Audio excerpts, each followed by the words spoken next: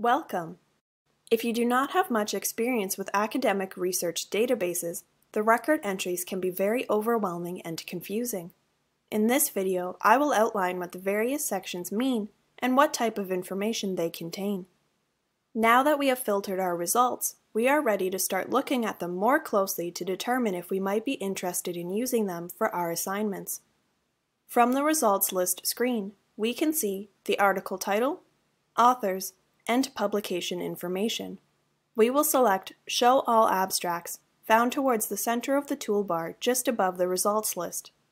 This will open all article abstracts so that you can view them directly from the results list screen. You can see that Scopus highlights your search terms in the abstract. This allows you to see why the article was retrieved. If you are receiving a lot of irrelevant results, have a look at the highlighted terms to see if they have been misinterpreted by the database or may have a different meaning in a different discipline. If you are interested in the article, click on the title. This will open the Document Details page. Here we can see the title, authors, publication information, and abstract.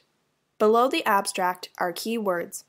Author keywords are provided by the author, while indexed keywords are assigned by the database. Have a quick look at the keywords to see if there are any additional terms that you may want to add to your search. If you scroll all the way down to the bottom of the page, you can see the references list, which contains all of the sources cited or used as evidence in this article. Lastly, on the upper right-hand side, you can see how many documents this article has been cited by.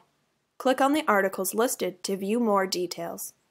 Continue on to the final video in the series to learn how to access the full-text version of an article from Scopus.